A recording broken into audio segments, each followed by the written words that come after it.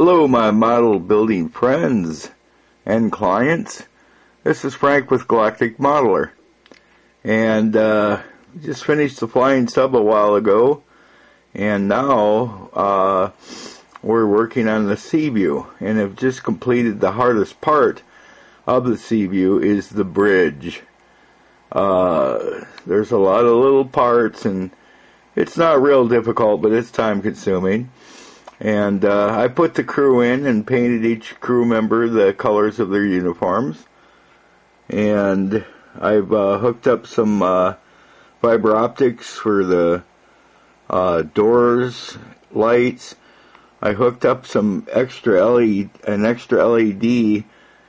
the side of the bridge cabin here, because I've noticed a lot of guys that built the Seaveiw, the upper part of the bridge, you put lights above that, and it lights the bridge area fairly well, but the light doesn't seem to come down into the lower bridge area very well on most of the builds I've seen. So I put an extra LED off to the side behind a cabinet, which will light up that whole area. So what I did is I put fiber optics in the command center there, the operational area that the pilot sits in, and then I built a computer wall with a bunch of fiber optics kind of flashing at different rates to replicate a computer. And when we get into the next part of the build, then I'll put two micro switches, one for the main lighting, the white lighting, and then one for the warning mode or attack mode, and that will make the whole bridge area, the cabin area, red. But I'll turn on the lights that we've installed here so far, and we're going to go through this whole build from beginning to end, so you guys that are building one of these might get some useful stuff. So what I did is I put fiber optics in the command center there, the operational area that the pilot sits in, and then I built a computer wall with a bunch of fiber optics kind of flashing at different rates to replicate a computer. And when we get into the next part of the build, then I'll put two micro switches, one for the main lighting, the white lighting, and then one for the warning mode or attack mode, and that will make the whole bridge area, the cabin area, red. But I'll turn on the lights that we've installed here so far. I like the lower area of the bridge, and I like that much better because, like I say, a lot of the bridges that I've seen, the lower area isn't lit very well at all.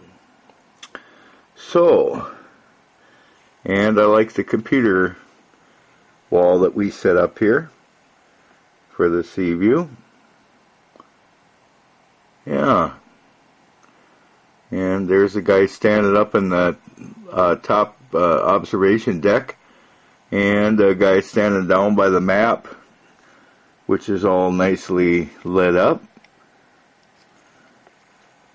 It's a little too bright in here, but anyway, the map's lit. When we get into the further build of the thing, that'll really look cool back there.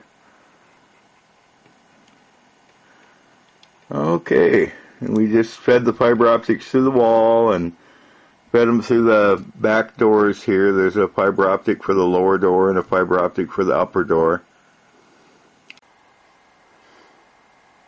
Hello, my model building friends and clients. This is Frank with GalacticModeler.com, and today we're building the Seaveiw.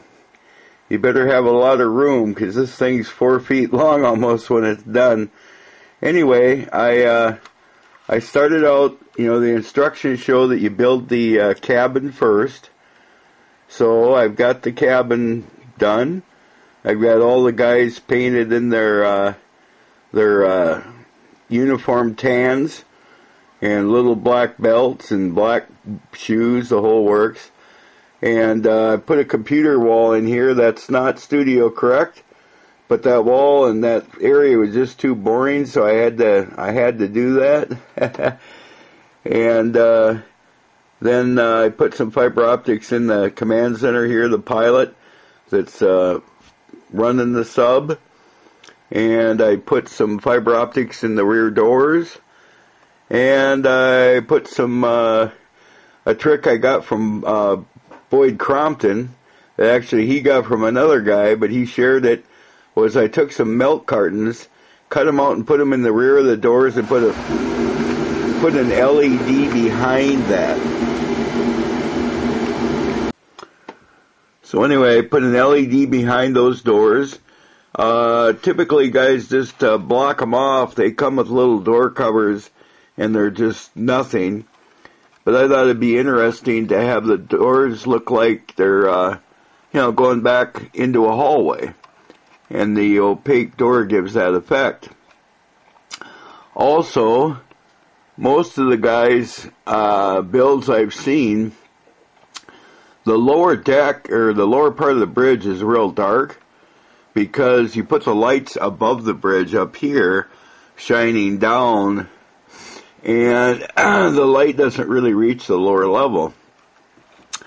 So I drilled a hole behind the cabinet and put an LED back behind the cabinet that lights the lower level. And I've got my mirror all lit, or my map all lit up. That's looking good. So the bridge is pretty much done and ready to put in. These computer deals, I'm going to have them on a separate switch, so I can run the computer and all that stuff if I want to, or I could turn it off and just have the bridge lit up real nice. Okay. Excuse me. One of the great things about living in Minnesota is having a cold 6 months out of the year.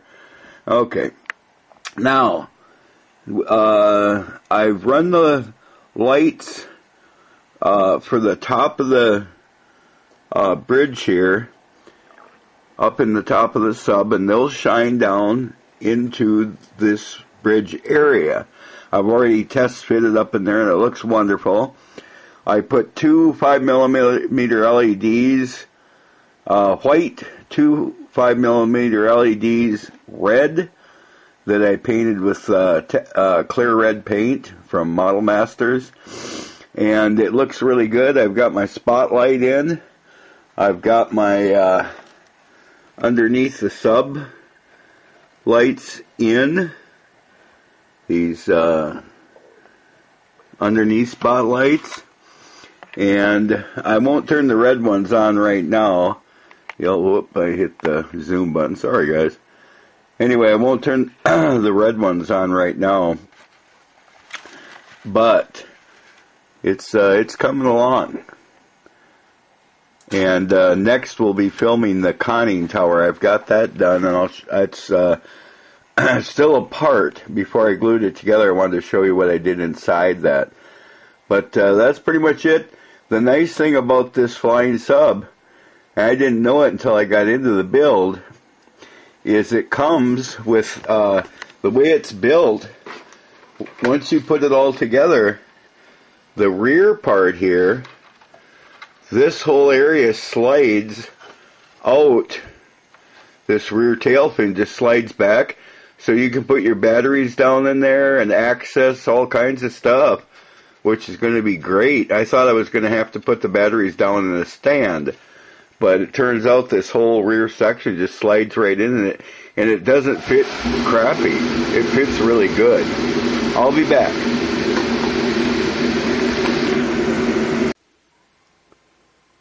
Okay, modelers, this is Frank again. We're back with the conning tower. And what I did is I ran fiber optics into the front of the conning tower up into the cover area here where the guys, there's a little porthole where they can crawl up in there. And then I've got a rear marker light, and I've got a rear camera light. I decided to light the cameras just to be different. Then the conning tower, I'm going to have that also go into the attack or alert mode when the sub is under attack or in an attack position. Leave yourself enough wire to run the wires from the red lights in the bridge area back to the conning tower and hook that up to the red light in the conning tower and then run that back to a switch. I'm also going to drop and catch the torpedo, because when the red lights are on in the bridge and the conning tower, I feel that the torpedo should be in the launch mode at that time, which makes sense. I've got this set up. I've got a couple wires here I can just touch, and you'll see the, there we go. There's the bright white light for the conning tower windows when the sub is in normal operation. And we'll get the little red one here and touch that to the, there we go. And there's the red one when we're in an attack situation or a defense situation. Yeah, there we go, red. So, I'll hook up the reds in the bridge and the red in the conning tower and run that back to a switch underneath the sub, and I'll hook that to the torpedo. So just, the kit comes with a pulsating torpedo, and that's pretty much it. So you'll notice I use reflective tape everywhere. That's a great light blocker, and you can just glue your LEDs right to it. And I just took my fiber optics and just ran them right down to, I'm going to turn the switch off so you can see better here, because that light's kind of blinding. Okay, now I've got the lights turned off, and you can see I just laid a 5 millimeter LED right here on the reflective duct tape, glued it there, ran my wires to it so it's ready to be lit, and then I took the fiber optics and just ran them right from the areas I wanted them. Make sure you touch a cigarette lighter on the end of them to balloon them. That kind of blossoms them, makes them brighter. And my camera's lit up in the tower control area for the guys. That's lit, and then the front camera is lit. It will be lit. When you're doing something like this, sometimes you get a lot of wires going on. I put a little piece of tape on them, and we'll string them down through the conning tower. You have to cut a hole in the sub where the conning tower sits, run the wires down in, and then I mark them. This is port starboard main, and this is the white, and this the red. So that way when I run the wires down, they can find them easier. Otherwise, you can fool around for a long time. But I'm ready to seal the conning tower up now and start getting it ready to mount. The color I used was a tester's color.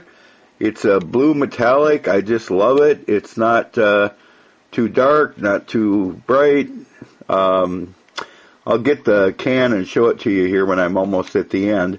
And then this LED here that I ran the fiber optics to, once you're done, you don't need that blasting. So I'll take some Model Masters black here, and this is a flat black acrylic, real fast drying, and I'll paint that LED so it's not throwing light into the conning tower when I don't want it to. I just want that white light to light them windows and the red light to light the windows.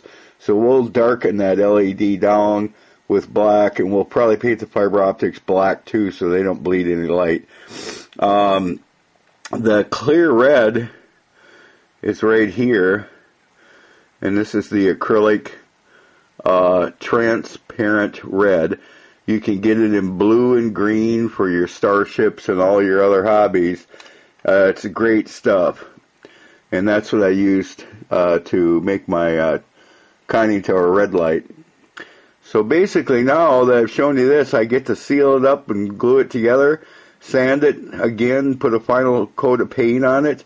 I'll mask off those windows and the port starboard and LEDs with little pieces of tape. But yeah, I've got them 3mm LEDs in for the port starboard lights, and they'll just run off the main lighting. They'll be lit all the time. So you'll get enough micro switches that things that you want to turn on and off, like I'm going to have my computer and flight bridge area there, panel, the flashing lights. I'm going to have those so I can have them on off when I want, and then I'll have it so I flip a switch and the red lights come on in the bridge, the warning lights come on in the conning tower, and the torpedo gets ready to launch with a pulsating LED. This kit is going to look awesome when I'm done. So I'll have a few different micro switches mounted on the bottom of the sub. But we're coming. So now I'll glue this conning tower together, and I'll be back, and I'll have it mounted on the sub and probably have the front part of the sub painted and stuff. So I'll see you guys in a little while. Bye-bye. Hello, my model building buddies and clients.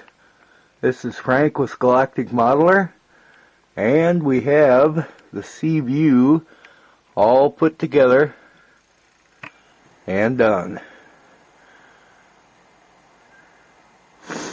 There's the crew in there.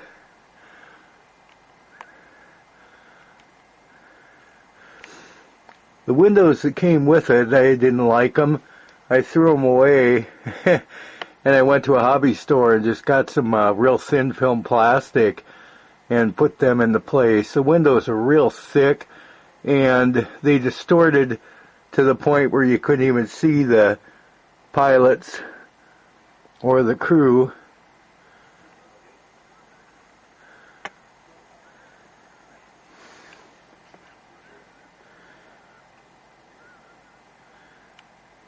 There's the conning tower in its normal lighting mode. By the way, the paint color I used was Tester's NASA Blue. It's it's a real pretty blue. It's got a slight metallic to it.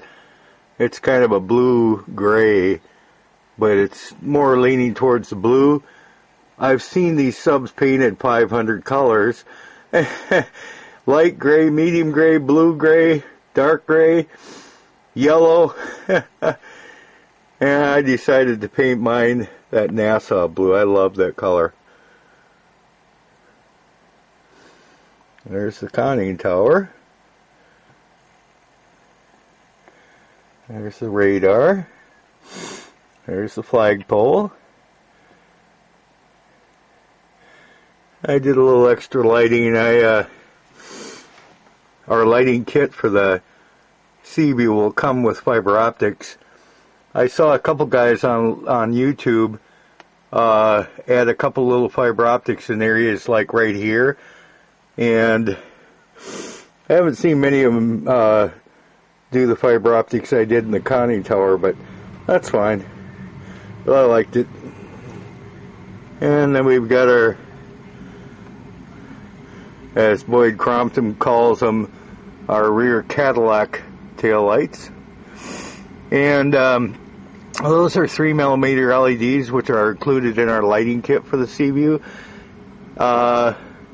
What I did, I hooked them up and they looked good, but they were too bright. So I took some Model Masters white paint and just kind of kept painting them until they tone down to a reasonable color.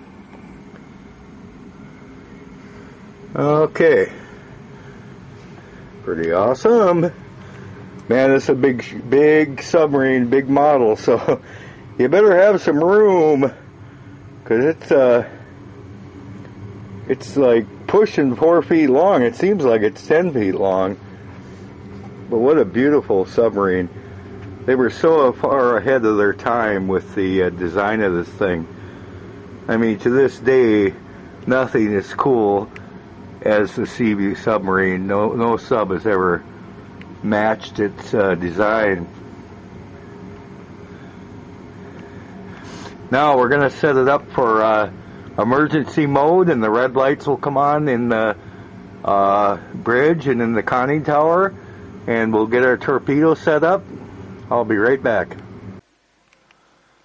Okay guys, now we're in the attack mode, and you'll notice that the lights in the bridge and the conning tower have went into the red mode.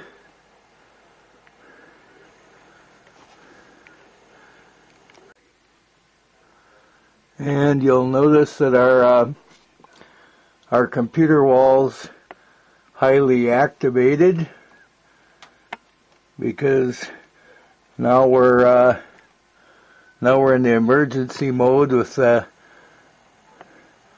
flashing red lights in the bridge, and all shit's hit the fan. And the flying sub has been released so that it can be part of the fight.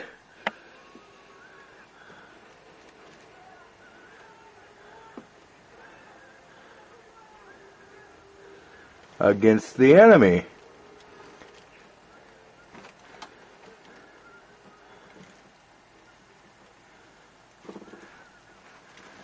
And of course they're launching Polaris missiles, and our lighting kit comes with a pulsating missile LED, which I think is cool. I've seen a lot of guys light them with just a static LED, just lit, no pulsating, but I think the pulsating gives it a lot more interest. And then I did a little extra thing here, which I do on almost everything I build. I felt that, just a minute, I got to get a better view here. I'll be right back. Uh-oh.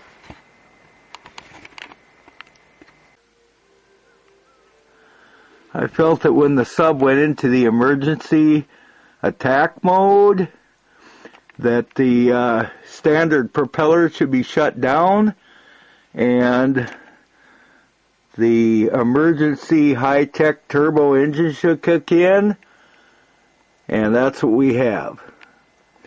Just like the flying sub has pulsating engines, the Seaveiw, when it goes into the defensive attack mode, has pulsating engines that are 100 times more powerful. So I thought that was kind of cool.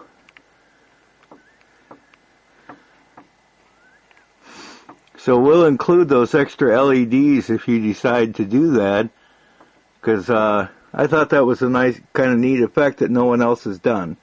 And I always like to do things no one else has done. It's not studio correct, but it doesn't matter. We're building this to be cool, not studio correct. That is pretty darn awesome. I love it.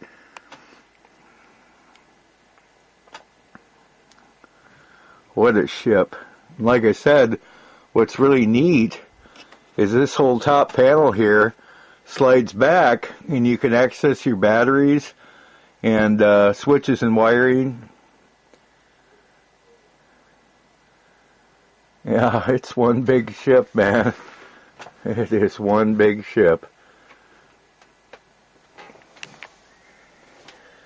Yeah, I had a lot of fun building it. I suggest you get one. We sell a lot of lighting kits for this this baby. And like I said, I use Nassau blue. If you like the color on this video and you decide you want that color, that's pretty much what the box art is. Just pick up some testers Nassau blue.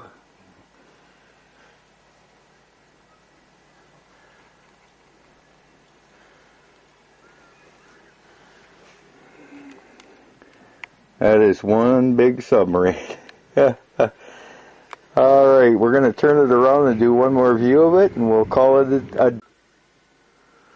Well, now we're back into our safety mode. We've killed the enemies and blew them all up, and everything's back to normal. Yeah,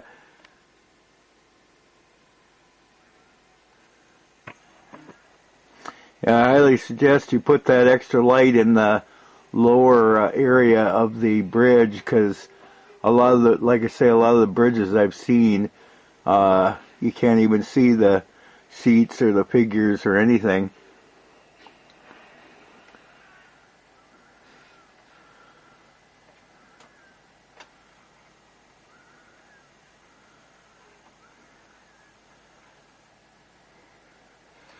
There she is.